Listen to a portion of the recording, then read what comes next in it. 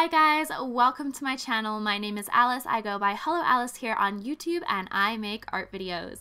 And I am back today with another contribution to the YouTube Artists Collective.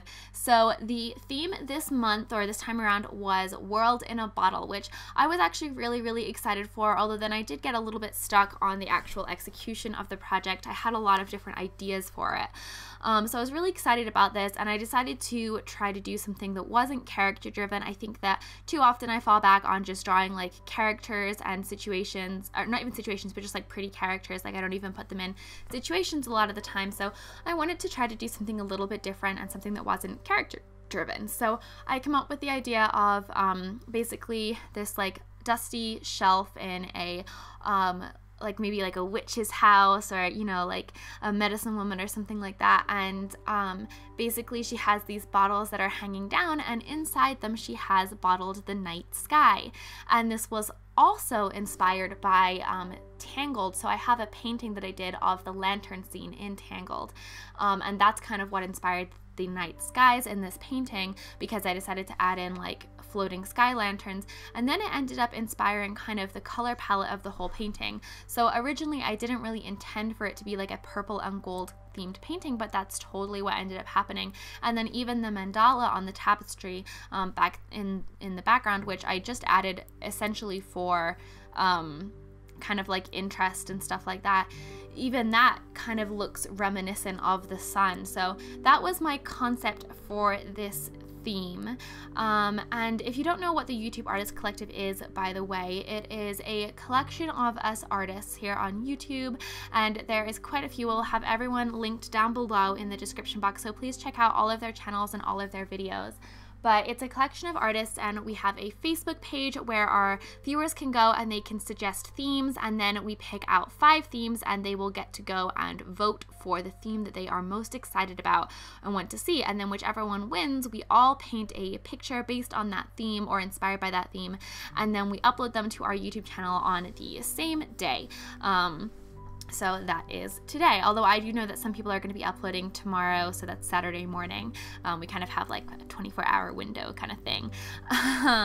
So the theme, like I said, was World in a Bottle, and I am super excited about everyone's different projects and like what everyone made. Like everyone was very creative with this theme and took it in a lot of different directions. Some of the things that I had considered were basically like ship in a bottle style stuff, which I'm actually glad I didn't end up going with, because a few other ladies did it, and way better than I ever could have. But I was thinking about like kind of like a fantasy ship in a bottle kind of scenario, and maybe with like the water coming out but like underwater, like the ship was going to be underwater. But then I just had this idea and I just thought it would be fun, and I didn't really fancy drawing a ship right now, so I just did this. But this was a weird piece because it was very like, it had, so if you've been following my channel for a while, you know that I like to say that paintings have an awkward teenage stage, and this was in its awkward teenage stage for like most of the painting. I didn't really plan it out as well as maybe I should have, and so quite a bit is off here in terms of perspective and the light refractions, but I think I did pull it together, and I'm actually pretty happy with how it turned out. I think it's pretty cute overall, but it did have a lot of, like, I struggled with this a lot. So this is a gouache painting, and then I heavily used colored pencils at the end to really like bring everything together, and I think that's what really made the piece like come together and be finished, because I just wasn't getting there with gouache. I don't know why, but my gouache was getting really muddy. It's the same gouache I always use. I actually switched after I did the base layer to just my whole beam gouache, so it was all from the same brand as well. And I think I just built up too many layers maybe and didn't really think enough about what was going on top and the best way to kind of formulate this piece. I think that I should have made a mock-up in Photoshop beforehand maybe, so I could get kind of the translucency right and things like that, because I don't know, I think that I am like the kind of artist that I tend to get an idea and I just want to jump in with it, and if I spend a lot of time on pre-production, so like research, like making a bunch of thumbnails and sketches and mock-ups and studies and things like that, a lot of times I tend to lose my passion for the project.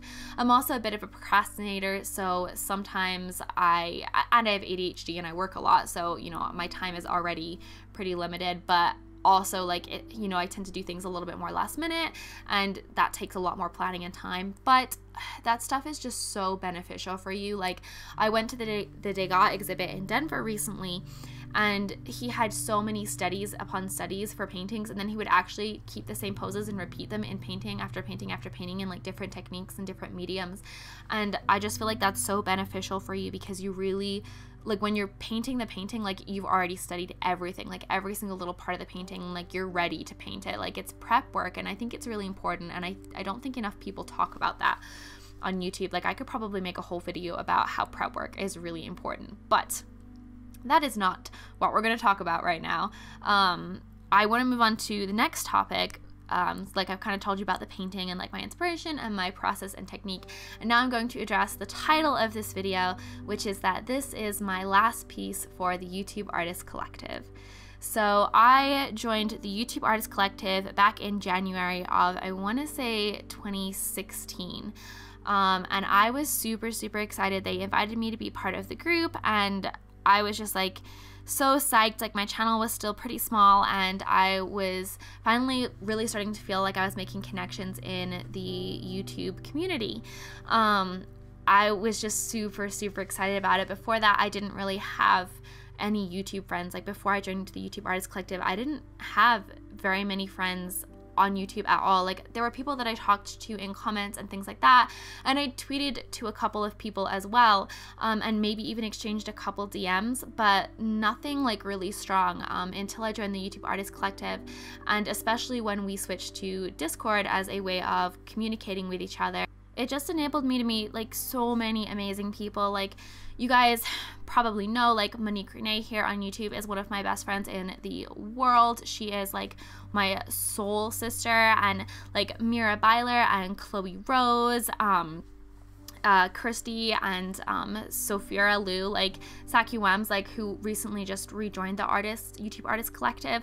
Like I love these girls so much. They are some of the most special people in the world to me, and honestly like everyone in the YouTube Artist Collective, like Val from so our Alacar is one of the most sweet, kind-hearted people I've ever met.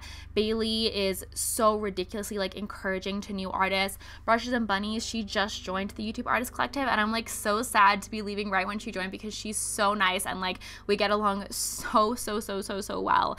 And Danica is one of the most talented people I've ever had the pleasure of knowing. Like she is insanely talented. And Gel Arts too is just like so sweet. And Mystique Arts, like all of them, like I love so many of them. Like Lemia Crescent, like she's like, so she cares so much about other people. Lemia Crescent does. Like y'all don't even know, like they all do. Like they're all such amazing people, and I've had the honor of getting to know all of them like on a little bit more of a personal level than I did before. And then Amanda too, who is our like our manager, and she takes care of a bunch of stuff like our Facebook page and really like helps manage stuff, like organizes Secret Santa, like does the calendar. Like she works so hard for like such little recognition. And honestly, like the YouTube Artist Collective has been so influential in my YouTube journey. Like I honestly would not be where I am today without them. They have given me so much advice and inspiration, motivation, like it's just amazing to have other people there that understand what it's like to be a YouTuber, because it can be really hard to put your life out there and to put your art out there and deal with the negativity or the hate or just like the stress of it all. Like it can be hard, and these girls understand, and it's been amazing finding that community, and I could not be more thankful for the YouTube Artist Collective, like for all the people that it's allowed me to meet. But I have decided to leave the YouTube Artist Collective. This is my last collective that I'm going to be participating in as an official member. I'm not saying like I would definitely rejoin again in the future if I was able to. If there was a spot open, I would definitely guest spot. But right now, I am super stressed with work. Trying to balance a 40-hour-a-week job and a YouTube channel that takes up 20 to 30 hours has just been very difficult for me. I am just finishing, like in April, will mark my official first year of full-time 40-hour-a-week work, and it's definitely been like a bit of an adjustment for me. and I just kind of need to start dropping a couple of my obligations and priorities, especially because I actually have 2 big projects in the works that you guys don't know about yet. Plus I want to get my shop ready and up, like my store ready and up. I want to be selling prints and original artworks. When I do get the store up, I probably will sell this piece, but I don't think I'm gonna be listing it like right now. Check the description, you know, I may have decided to, but I think I'm gonna wait to list this until I get my official shop up. But I do want to get my shop up. I would also like to relaunch my Patreon in the future. There's a lot of stuff I want to do, and like I said, I do have 2 really big projects that I'm super excited about that you guys don't know about yet. So I just kind of felt like it was time for me to take a step back. I have been with the collective for about 2 years now, or yeah, I think 2 years. Yeah, because January to January, so 2 years, but it felt like it was the right time to take a step back. Like I said, it's been 2 years and life is just crazy right now. I need to release a little bit, like some of my obligations, and I don't want to stop uploading every Friday, and so this is just like one less thing that I have to plan for and like plan around. But I am super thankful for like everything they've given me. Like there's such a great group of people, and I'm really sad to be leaving, but I'm excited about the future and like hopefully bringing some new things to you guys. And you know, it's cool because like we do try to keep like, so that the collective is like somewhat contained, there is a limited amount of people that can be in there. So me leaving opens up a new spot for somebody else, which is really cool. We can get some fresh blood in there. There are so many, I've been discovering so many amazing like artists on YouTube recently, especially smaller artists, and it's just been like so awesome seeing like this new, like almost like this new wave of like fresh air and like fresh blood making art. It's like really cool to see. So I love that. I really try to like, I don't know, I'm really big on like promoting smaller artists. If you guys follow me on Twitter, I like really try to do that and like retweet people and stuff like that, because I don't know, I remember what it was like to still be really small. I still feel really small. And I remember being like so excited when people that like I knew subscribed to my channel. I think like Saki Elms was one of the first people, and I was just like so overwhelmed. Like I was so excited about it. But yeah, so that is why I am going to be leaving the YouTube Artist Collective. I'm just super busy and I just need to take some time off from some of my obligations so that I can work on some other fun things for you guys with some people that you guys know. So, oh, I'm so excited. I just like, that will be coming. That will be coming, and you guys will see, hopefully over the summer things will be happening. It's just like we've been working on it for so long and I'm so excited, and like the girls that are part of this know like what I'm talking about, and I can't tell you guys, but you guys will see. It's gonna be great. But that is pretty much it. Like, we're coming to the end of this video. This was kind of a rambly, this like voiceover reminds me of my old school voiceovers, you know, when it was just me talking about the art, which I don't do anymore because people don't really tend to watch them. But YouTube Artist Collective videos, I get a little bit more leeway and I get to kind of, you know, talk about the art a little bit more and kind of whatever topics I feel like talking about. But yeah, this is my finished piece, or almost finished piece. I'm pretty happy with how it turned out, honestly. Like, it was a real struggle and it's definitely by no means perfect, but I am happy with it. It was fun. Actually, it was very stressful at times, but overall it was fun, and I like the colors and I'm happy. You know, I'm happy. I don't have to be perfect all the time. Anyway, I love you guys so much. Thanks for watching this. Thanks for listening to me ramble.